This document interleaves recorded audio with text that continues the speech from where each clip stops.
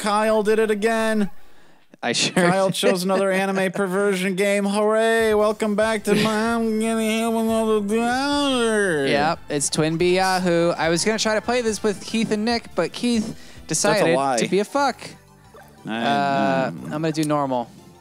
Which is somehow different from the fact that I just made no effort. Right. Is that her hair, or is she just happy to see us? I assume that, Nick, your excuse could possibly be, I have a job. I have things that happen in my day-to-day life.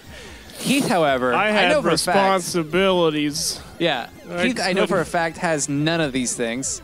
So I don't really know what he could possibly be doing all day.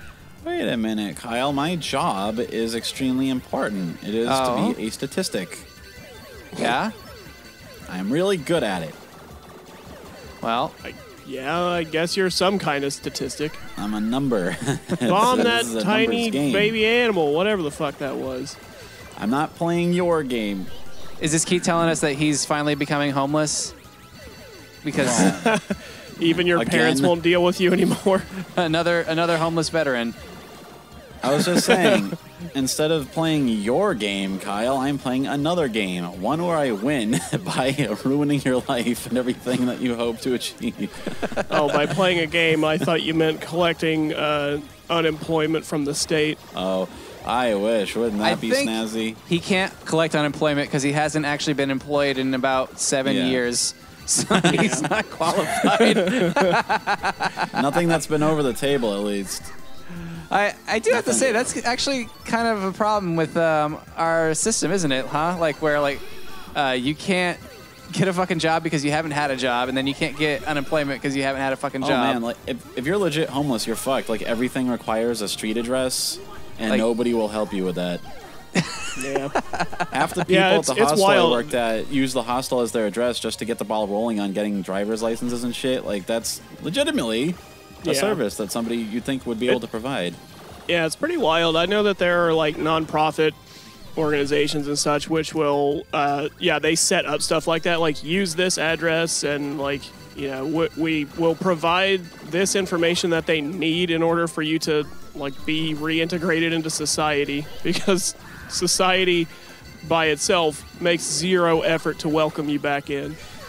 Society is like a giant thresher that passes over you like so many shafts of wheat and is as indifferent to your eventual transformation into yucky, yucky white bread that some fucking gormless fuck is going to put hydrogenated-ass peanut butter on. Seriously, who buys that buttery shit? Buttery? Nothing. It's more like waxed. It's like eating a Yankee Candle. Except I'd actually have more respect for you if you did that, because then it'd be like, well, you set your mind to something at least. You made a decision and you saw it through to the end. Biting into a candle. A good decision, but you know, spitting the chunks out onto the sidewalk. pulling a modified John Red Corn, I guess we could call it. Yeah. Go back and watch something like that. Dirty Driving or whatever to understand that joke if you don't fucking get it. Fucking those pine tree scented candles that they have at Christmas and just smiling with. Well, as I've oft made references to, green shit leaking out of your mouth. Yeah. Maybe that's what that was. Maybe the guy ate a candle. You say maybe that's what that was, as though you weren't the one who wrote that. I'm just I'm retconning it maybe, you know. I see. Yeah. Great movies are never finished, only abandoned. On the topic of biting candles, I do remember, like, in the earlier years of everything had to be bacon related. There was a bacon candle in like a Target or something, and out of curiosity, I had to know, like, how accurate is this? And it smelled so stomach-turningly awful. Like, I don't think a candle can go rancid, but this one did. It was so horrible, and I was like, who in the like? Only the most stalwart fucker is buying these things. Strange. Only the most stalwart anti-Semite would actually spend money on this fucking thing. It's then you interesting whip it at the that wall. you bring up bacon in that way, because I was watching the Red Letter Media video that just came out the other day, and I found out that a man was buried in like a coffin made of bacon in Milwaukee.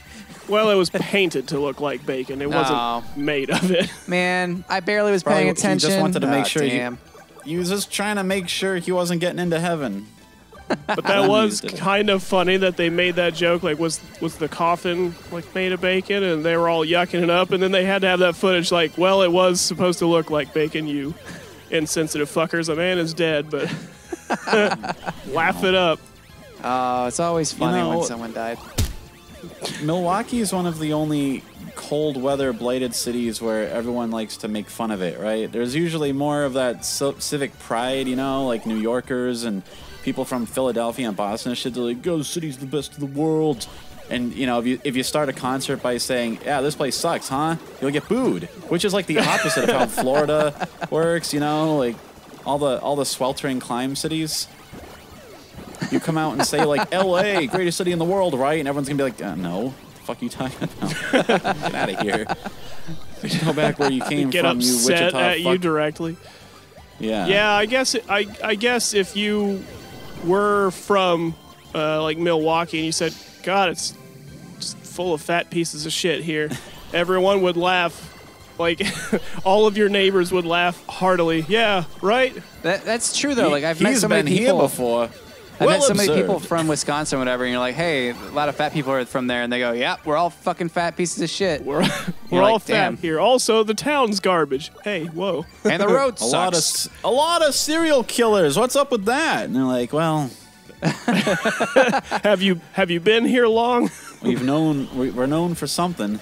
Shout out to our viewers who I know are from the Twin Cities, which is not Wisconsin, but damn near close enough. Yeah, that's Minnesota. What are you talking about? What are you doing? They're all in the Midwest, so it's the same thing, isn't it? As far as my yeah, Keith, we are YouTube Let's Play men. Do you think geography is really high up on our list of things we're good at? Geography appeals to people on the spectrum.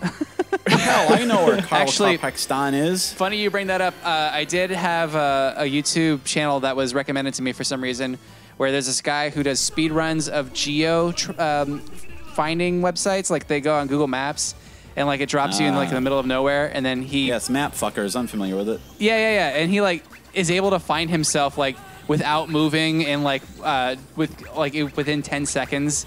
It's ridiculous. Boy, I wish I had the ability to do that within 30 years. I haven't been able to find myself, and I don't think any map can help me with that. Except perhaps for the Bible. I think you've found yourself pretty effectively. It's just, what you find isn't what you thought you wanted. Yeah. Well, I could acknowledge that salient point that you've made, but instead I'd rather do another run of my great audio gag. It's the Bible. Okay. Kyle, I expect you to clip that and use it in your next hit EP. Oh, now are you trying to purposely get me to mine tracks for you? No, I didn't remember. I didn't think of it until it was done. But then I realized if we have Nick going, it's not right tonight. The Bible, it kind of works. Why don't you just do it? See, it's one of those things where it's like a Chinese finger trap. Now that you're trying, it won't work. Oh, I thought you were going to say because it's cheap novelty bullshit and it's not as good as it's made out to seem. Well, that also. Hey, it's Dr. Claw. Oh, my God. I remember the first time I encountered a Chinese finger trap, like when I was a kid, and I was like legitimately terrified that I was never going to get out of it because I was like 7. Yeah, it's called a trap for a reason. I'm fucked. And then, of course, my dad was just like, well, it's... Yeah, he pulled that shit on me, so I was like even more terrified. I'm like, oh, my God, how do I get out? How do I get out? How do I get out? That's bad. Wait till they slap the cuffs on you for the first time. He goes to retrieve the bolt cutters from the garage. Well, Kyle, you've gotten yourself into a fine mess here. No! Well, at least all the other kids will be asking you how you lost both your fingers on summer vacation. That's like one of those arc welding things. You'll have an easy excuse for why you can't complete your homework tonight. You're gonna have to learn to play with nothing but fifth chords, I'm afraid. No barring for you. Oh. I don't know if your dad knows enough about guitars to be able to make that joke. No, he played the trumpet in high school because he liked the band Chicago. None of that means anything to me. It's not a good reason to do anything. I don't get boomer shit enough to be able to identify with that. There's a band as an called excuse. Chicago. Yeah, I do like that as an excuse to like why someone does something. It's like, why did you throw the furniture out? Well, he's a fan of Chicago, and then that's just that. I was really liked Chicago when I was younger. Yeah, they got Chicago, they got Boston. There's a band called Seattle, and it's just a bunch of beardos with kazoos and ginger beer. There's Kansas, Asia, Europe. It's not a city. Anyway. I bet there's a city called Europe. Let's put this poor episode out of its misery.